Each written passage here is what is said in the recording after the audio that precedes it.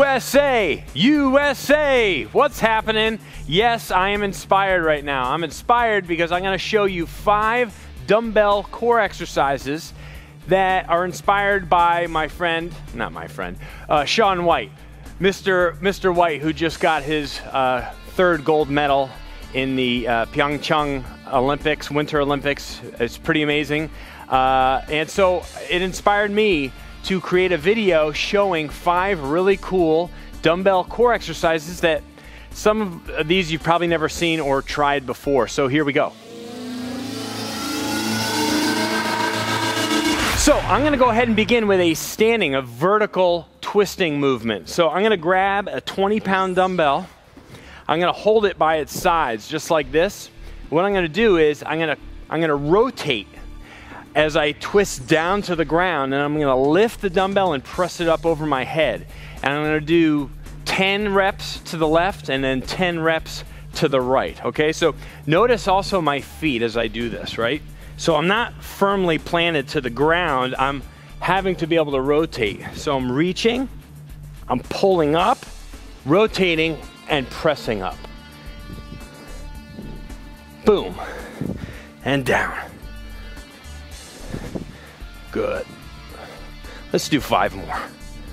5. Start with a weight that feels reasonable to you. Couple more. This is a total body movement, okay? I'm getting that rotation. I'm bending down. I'm moving through my hips. I'm rotating right. I'm rotating left. I'm having to pivot my feet. I'm getting my heart rate up. I'm breathing a little bit heavier. Very dynamic, really cool exercise. This is a great starting movement. Again, go with a reasonable load. I mean, I've done this movement with like a 45-pound plate. You can get up to some weight on these, but start reasonable. 20 pounds is a reasonable weight. You could do this with a medicine ball. So again, I'm here. Notice I'm having to like pivot a little bit as I'm down. As I come up, I'm pulling the dumbbell to my chest and pressing up to finish the movement. 2, 3, 4, 5. 5 more. 6.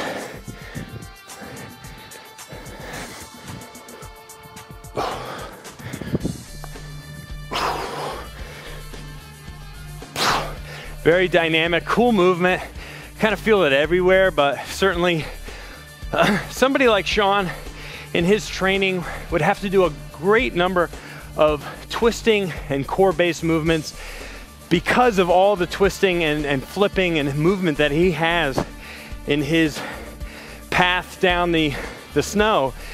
He needs to be able to be very comfortable at moving his body in space, rotating, twisting, maneuvering. Okay, so movement number 2. We're gonna be on a single leg now. I was doing some reading, and exercises like this for the type of athlete that Shaun is are huge. Anything single leg, because it's just that much more essential that his balance is like extra amazing. His proprioception, all that stuff. So we're reaching, we're pulling in, we're raising the knee, and we're pressing up overhead. So I'm constantly having to work and maintaining a strong core, working with reasonable weight. 3. Feeling this through the lower leg big time. 5. That other leg draws behind you. 6. Arms out to your side for added balance. Toe tap down the ground if you need it. Like that. Maintain as you fatigue. Good. You're gonna have to.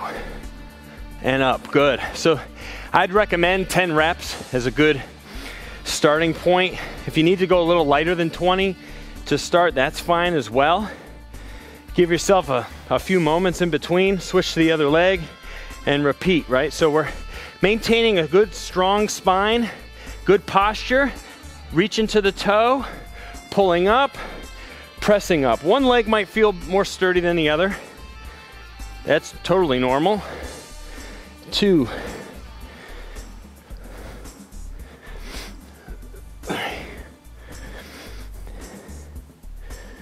Take your time with it, there's no rush. 4. The better you get, the faster you can go through it.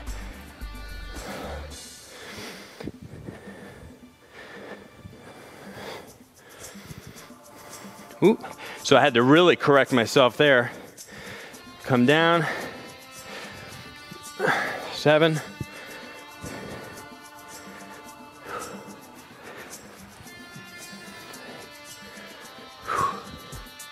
Feel a lot of burning through the lower leg, the tibialis anterior, the front of the calf really starts to burn up on that, like kind of where people feel like they get shin splints and stuff. That you're constantly, when you're on a single foot, try to think, someone said this to me the other day and it clicks. And I think I knew this from years ago, but think of your foot as like a tripod. So your heel, your big toe, and your pinky toe. And those are like your 3 points of contact at your foot.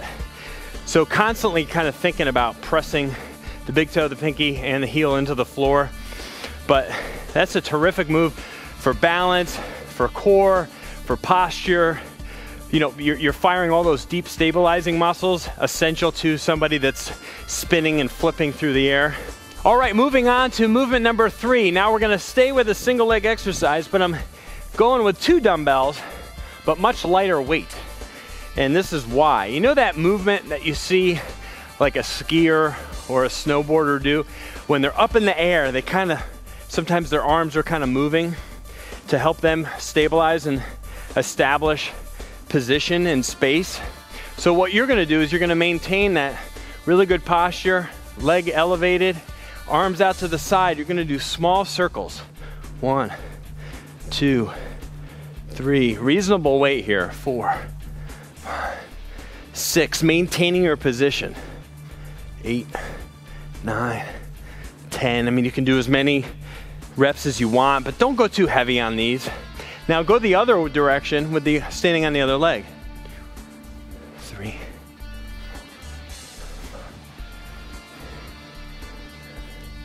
8, 9, 10. So this is great, right? For core, leg, shoulder, little bit of everything going on there. So again, we got the stabilizers going. We got some of this arm movement going. That is something that's kind of essential. And again, as I said, somebody that's really doing dynamic stuff. Okay, now we're gonna transition down to the ground. Exercise number 4. We have a Russian twist, holding a dumbbell. So the feet, get that out of the way, the feet are gonna be elevated just a little bit as we twist, rotate from side to side. This is a challenging exercise, no doubt about it.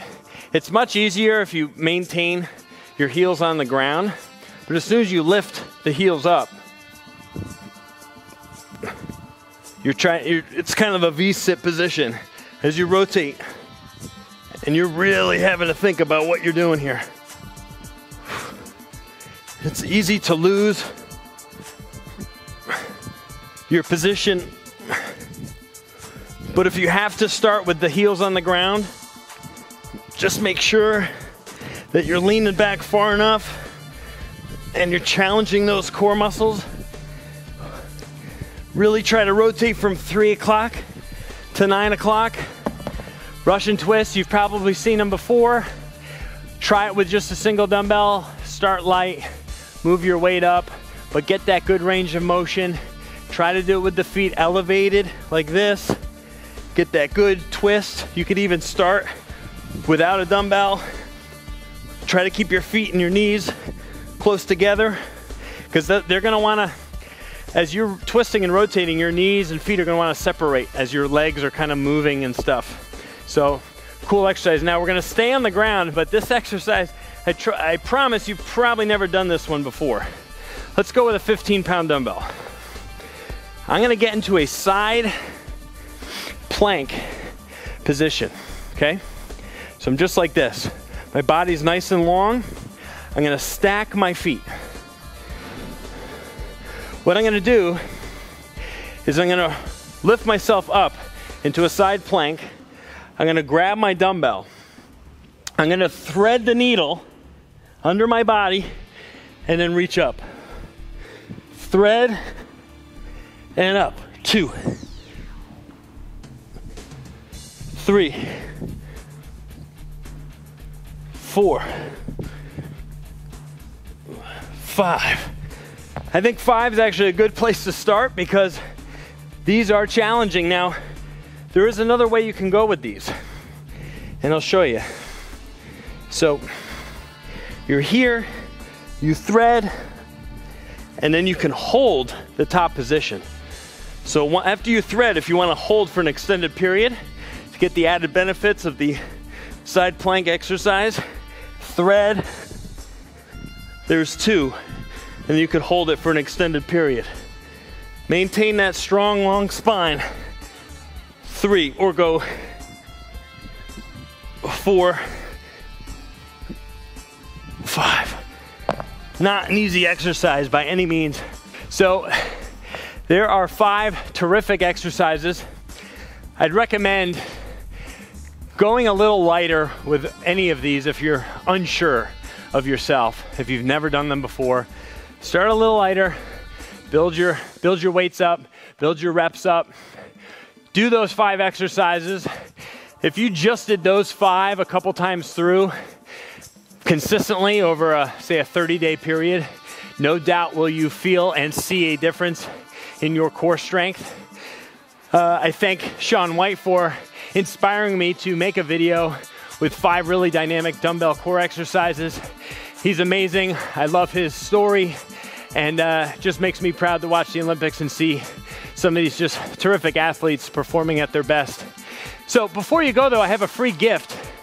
It's a free gift that's perfect if you like this stuff. I have 5 more of the best core exercises. It's a free report. You can download it instantly. Click the arrow underneath this video. Look for that top link, criticalbench.com/core killers.